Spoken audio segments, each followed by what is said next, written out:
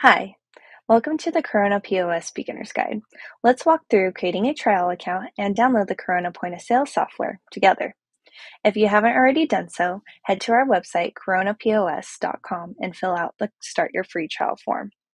You'll be able to find this form on multiple pages throughout our website or right on the homepage.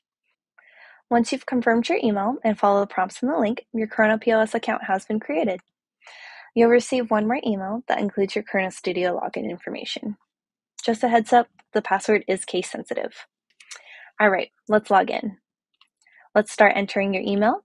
And I personally like to hit the Remember Me checkbox for an easier login experience on my next visit. Next, copy and paste your auto-generated password from the email that you just received. And then we're going to click the Sign In button, which will take you right into your new Corona Studio back office. While there's plenty of amazing features in the Corona Studio dashboard to look at, the first thing we want to do is download the front point of sale software. The very first widget that you see in the top left of your screen that says Getting Started is what we'll want to navigate to. There's a small drop-down in that widget that allows you to select POS 01. Go ahead and select that drop-down and hit Configure Point of Sale. This will bring you to our Edit Point of Sale screen. There's plenty of customization you can do for your POS terminals in Corona POS. But for now, we're just going to leave everything as default and hit the Download Terminal Software button in the top right. This will start the download of the front point of sale software. Be sure to install it once the download is complete.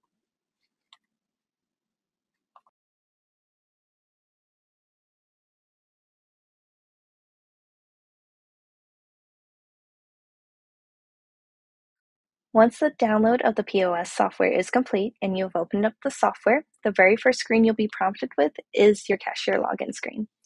The default passcode is just the number 1, so you can hit 1 on the keypad and log in. This will bring you to your point of sale checkout where you can ring up test transactions. Each Corona POS demo account is limited to 30 transactions. So please be sure once you're done with the initial testing to activate your test mode in the back office to give yourself an unlimited number of test transactions.